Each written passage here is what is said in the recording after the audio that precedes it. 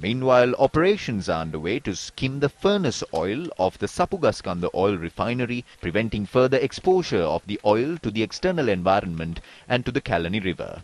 Officers of the Sri Lanka Navy, Sri Lanka Coast Guard and the officials attached to the Sapugaskanda oil refinery are taking part in the event.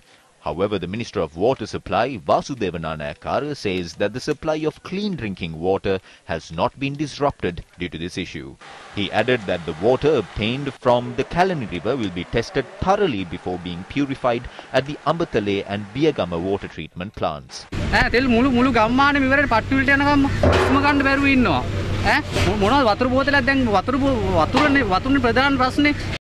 Minister Uday Gammanpilla engaged in an inspection tour in the area.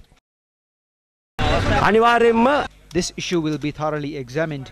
This is the first time a problem like this has emerged after I was appointed as the minister. I have organized discussions on Tuesday to provide a solution to this.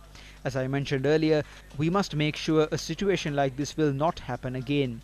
We will also look into the compensation payments that need to be paid for those who have been impacted by this.